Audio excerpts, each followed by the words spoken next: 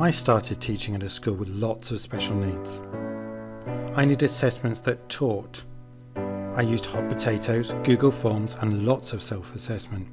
They didn't know how to revise, so I came up with some Jedi mind tricks. So in a school where only 38% of students got the government 5 good GCSE passes, I got a pass rate of 100%. Those ideas have stayed with me, because we need assessment that genuinely helps children to succeed.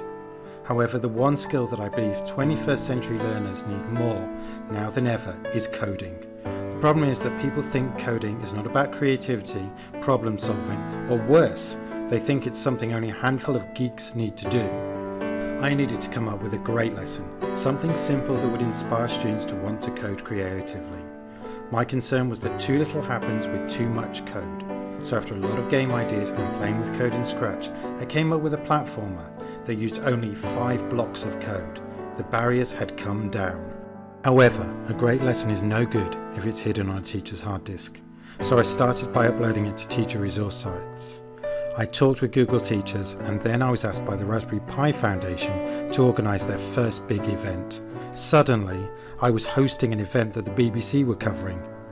I then wrote a version for the magazine Linux User, but it was only when I organised an event at St John's in Cambridge that I realised how much impact a lesson could have. People literally drove for hours to come to a 2-hour coding workshop. They said how much they wished their schools were offering this kind of teaching and how grateful they were for the opportunity. Children have spent hours coding because we have lit the fire and they have found a new way to express themselves. There are many great teachers, but it is only when we share that we unleash the potential of our lessons.